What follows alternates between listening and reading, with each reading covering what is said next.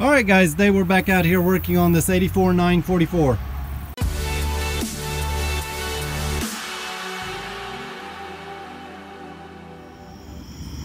Alright guys, the first thing I want to do is continue cleaning up this engine bay, and I'm going to start right here by replacing this old hood latch. You can see that I've got one here freshly plated, and in order to remove the old one, all you need to do is remove the cable and then drill out these 4 pop rivets.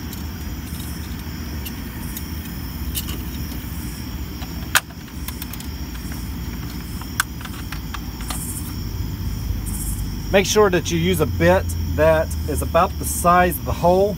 If you go too large, you may end up drilling out too much material there, and then you're never going to get this back on.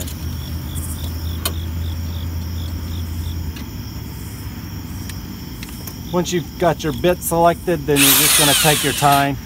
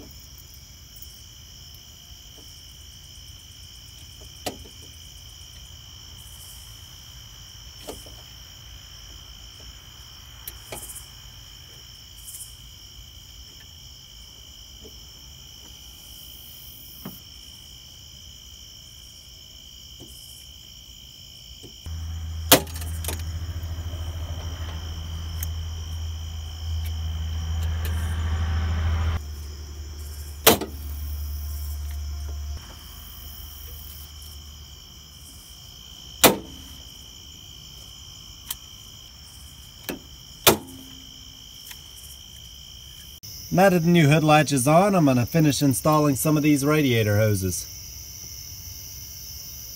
I now have all the radiator hoses installed, so next I'm going to install the new injectors that just came in.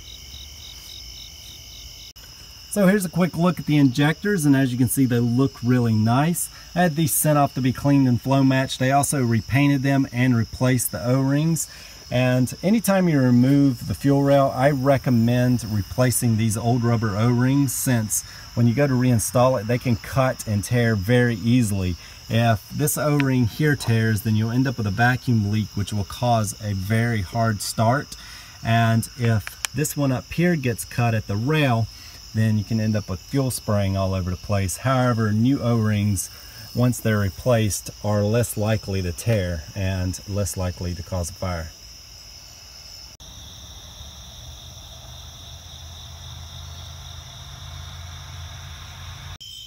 Fuel rail is now in. Next, I'll install the new spark plug wires.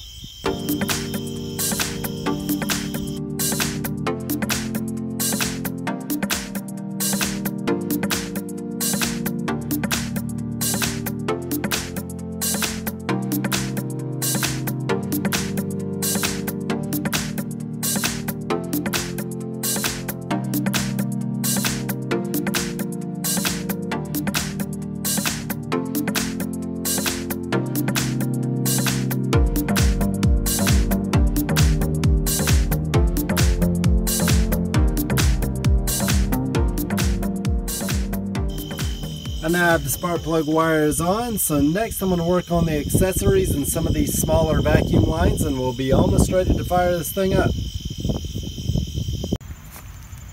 Now that I have the spark plug wires on, the next thing I'm going to do is start installing the accessories. As you can see, the AC compressor down there is really filthy, but I also can't use it since there's a bolt broken off down in there. Now I could try and remove it, but I have a bunch of these, and so I'm just going to replace it with a nicer one. I have the compressor off now, and you can see the broken bolt. I was hoping to just replace this compressor to forego any drilling of bolts. Unfortunately, this one here stripped out on me, and I can't transfer this piece over to the replacement compressor without drilling it out.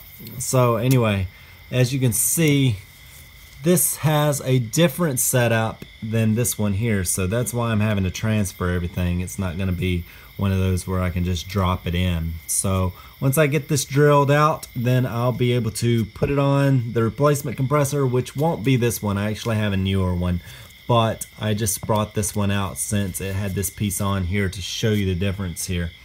But anyway, once I get it off, I'll transfer it and we'll get it in. So I have this bolt drilled out now, and as I mentioned originally, I just wanted to replace this compressor entirely to save me from having to drill out this broken bolt there. But unfortunately, the only compressors that I have in working condition are later ones, and they don't fit on the early bracket. You can see that the mounts are a little bit different. Also, the bolt holes are different sizes. So I'm going to talk to the owner and see if he just wants to replace this compressor altogether, or he just wants me to clean this up and drill that bolt out after all. While I'm waiting to figure out the compressor situation, I'm going to go ahead and install the power steering pump. This is the old one here, and I'm going to be replacing it with this newly rebuilt one. You can see that this power steering line's crimped, so I'm going to go ahead and replace it as well. So removing the old crimped line now. So here's the old crimped line, and he's putting the new one in now. Alright, we've just about got the power steering pump connected here. We're going to leave it loose for now because we're going to order some new copper washers. I removed the broken bolt last night, so I'm going to get this compressor cleaned up. The owner said if it doesn't work, then we'll replace it later on. And I'm also going to get the starter cleaned up as well. I now have the compressor and the starter cleaned up and repainted, so next I'll get them in. I now have the alternator and the AC compressor on, so next I'll install the new belts. I was installing the slave cylinder when I started pressing on it here and found it was a little too soft, and I've also got some fluid running down it, so it looks like I'm going to be replacing this. Alright, so the clutch slave rebuild kit just arrived, so I'm going to get it rebuilt so that way I can get it and the starter back on. So here's a quick look at the red 944. You can see that I have all the vacuum lines connected now, fuel lines are connected. Fuel injectors were sent off to be cleaned. Fuel rail is on. I've got new distributor and spark plug wires on as well. The accessories are on. I have the alternator and the air conditioner belt on. I just need to install the power steering belt and do a few things down there. The starter's in, so this thing is almost ready to start up, but I just got to make sure that everything is perfect before I can do that. Alright, we're getting really close to firing this thing up. As you can see, I've got the airflow meter here. I just need to get it cleaned up and replace some of these parts. I'm going to be replacing this and the cap that goes down in there. And once that's done, I can get the air box back on. I also have some new copper washers for the power steering pump. I'd like to get that done and have the reservoir filled before I fire this thing up. But once I have the air box in and the power steering fixed, then I can top this thing off with the oil and we'll be ready to start her up. I got the airflow meter all cleaned up and plugged back in. I also replaced that rusty bracket, the clip, and that plug there. And I've got a new filter in here. This car came with a K&N, but I'm going to be putting the stock filter back in here. Here in a moment, I'm going to clean up the cover here and get it back on. I got the airbox cover cleaned up and it's back on now. I even capped this off here. The next thing I need to do is clean up this bracket here and get it back on, and then I just need to put the battery back in and we'll be ready to start this thing up. Power steering pump's now on with new copper washers, the fluids filled, and the belts on. So here's a quick look at everything in the daylight. You can see that this engine looks fantastic. So today what I need to do is clean up this area here. You can see there's a lot of sanding dust, but once I get it cleaned up it should look pretty good. And I'm going to be replacing this blower motor shroud here. I have one that I'm going to pull from a parts cart. It's in better condition. And as you know, there's some goop that holds it on there, and it's freezing cold out here, so it's going to be tough to try and remove it. So I've got my heat gun over here, and what I'm going to do is heat it up and I should be able to pull it right off. So the first thing I'm going to do here is get rid of all this dust. I don't want that getting down in there, so I need to get it all cleaned up before I remove that shroud.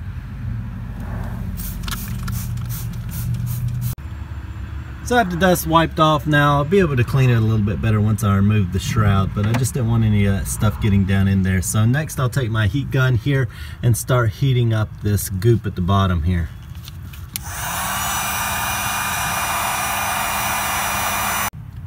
Once you have it heated up, it just pulls right off. So usually I'll pull apart and then clean it up before you guys even see it, but today I thought that I would show you guys what some of these parts look like before I pull them. As you can see, I've got the parts car here, and this is the blower motor shroud that I'm going to be using. You can see that it's in excellent condition. It just needs to be cleaned up. So again, I'll be doing the same thing over here at the parts car.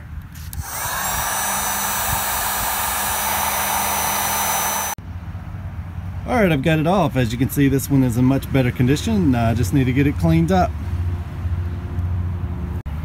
So now that the new shroud is in, I'm going to start cleaning up some of this wiring here and get the battery back in. So over here we have this red 944 today. I'm just tidying up a few things. You can see I've got the wiring done now. I've got the air box back in, and I'm going to be swapping out this washer reservoir here, and then I'm going to be replacing these caps here to make this engine bay look a little bit better. Have the battery back in, and I've got a new blower motor shroud back on here, and the only thing really left to do here is just tidy up a few things and then put the exhaust back on. Then we're going to start this up. Then I've got to just try and finish some of this body work here, and this thing will be ready to go to paint. Alright, so this engine bay is looking pretty good. However, there are a few areas, mainly right here, that I need to clean up. You can see on this side I've already got some new nuts put on here, and I need to replace this tired looking strut hat on this side as well. As you can see, that I have one for each side that I'll be replacing. And in order to remove this, all you need to do is remove this nut here, and the easiest way to do that is to use an offset oxygen sensor tool and just put it on there, and then you're just going to take a 6mm hex key and stick it down in the strut just like that and turn it, and it should come loose. Alright, so I've got everything cleaned up, and you can see just how nice everything turned out. I've even got the dipstick painted and put back in.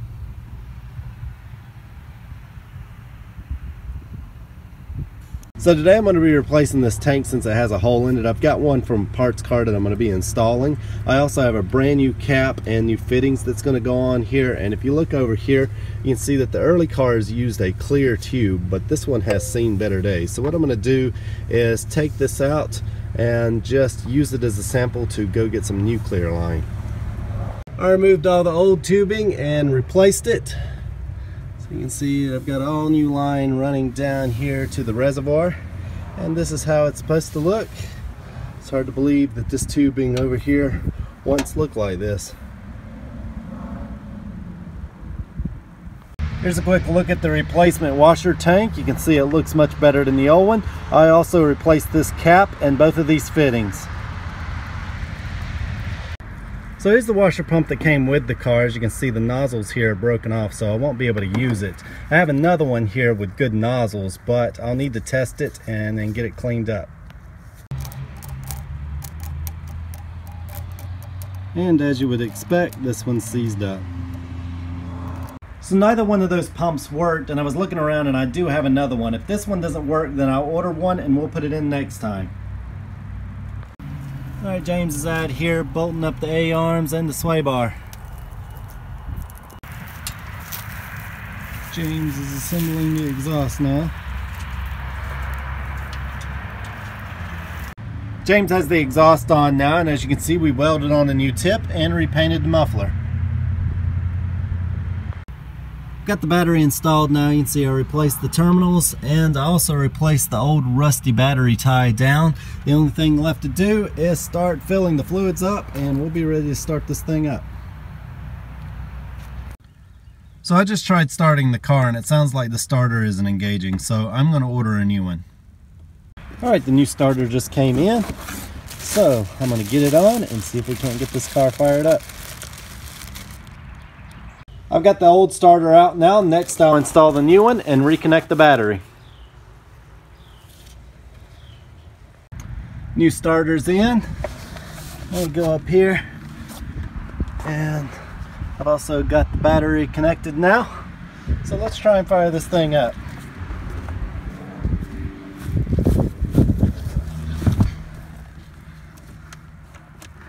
This ignition switch needs a little work. Ah, see, that's what it was doing with the old starter. It might be this ignition switch here. It's kind of jammed up. Oh, there we go.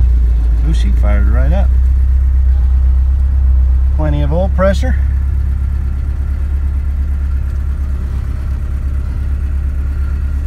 Let's go out here and watch her run.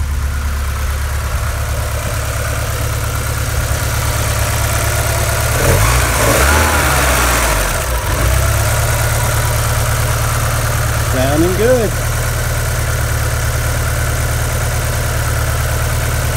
Alright guys, now that this car is running again, the next thing we need to do is clean up the interior and get it sent to paint, so that's where we'll pick up next time. If you'd like to stay up to date with some of the projects we're working on around the shop, be sure to join us on Facebook. I'll leave a link in the description below.